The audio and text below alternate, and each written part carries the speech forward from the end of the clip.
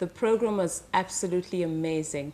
It was thought-provoking, it was challenging, the content was rich, and the interaction with my colleagues from the different African countries made the learning experience more worthwhile. When I leave the program, what I aspire to do differently is to interrogate myself more. I will interrogate my actions and my thoughts, and as best as possible, anticipate the outcomes of such actions and thoughts. But I also intend to hold myself more accountable to the things that I believe in and ensure that I act according to those values and beliefs, as well as make sure that I hold accountable those around me in ensuring that we live in a better society overall.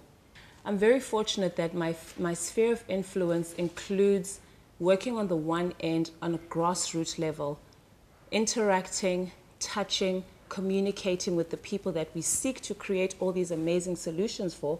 And on the other hand, I also have a level of influence with the powers that be, whether it's corporate or government.